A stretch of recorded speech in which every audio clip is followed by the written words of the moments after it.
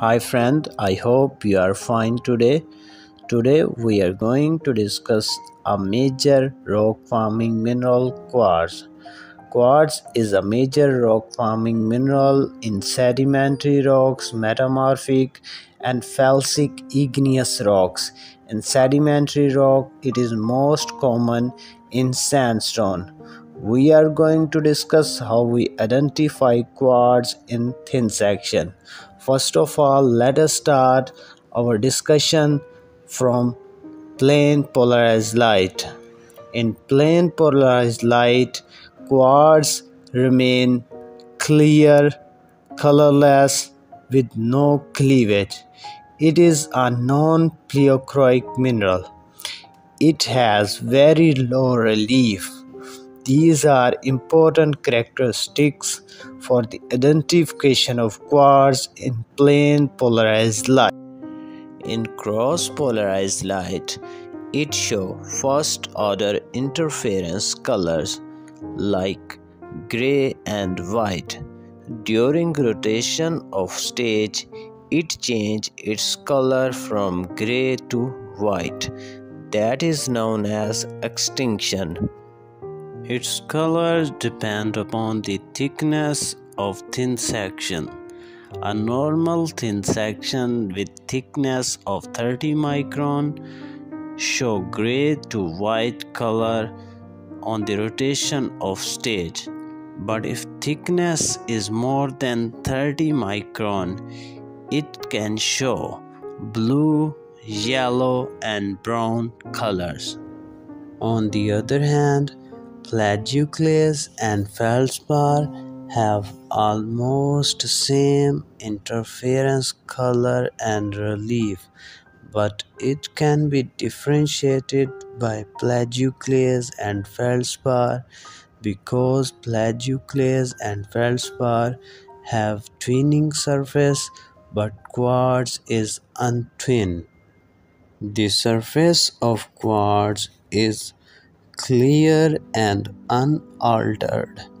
On the other hand, feldspar and plagioclase contain inclusions and their surface is altered. If quartz and feldspar both have unaltered surface and untwinned surface, so in this case we can differentiate feldspar from quartz in PPL mode on the basis of Becky line. In this case, as we know, quartz have relatively low relief as compared to feldspar, so Becky line will move within the quartz. Quartz have no cleavage. They contain fractures within the grains or crystal. These fractures indicate that forces were applied on the grain. So extinction angle within the quartz is not very indicative property for the identification of quartz. We can find two types of grains of quartz: monocrystalline quartz or polycrystalline quartz. Polycrystalline quartz consists of aggregate of crystals. Monocrystalline quartz contains only one crystal within the grain. Deformed and stained quartz show undulose, extinction and fractures. It can be used to find out provenance of sedimentary rock, especially sandstone. A grain in sandstone that has undulose, extinction and polycrystalline quartz indicate that source of that grain is metamorphic rock. If a sandstone contains monocrystalline quartz, more likely to formed by the igneous source.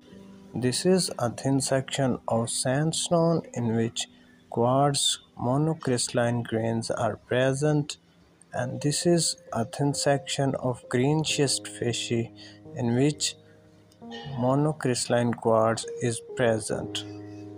This is a thin section of quartzite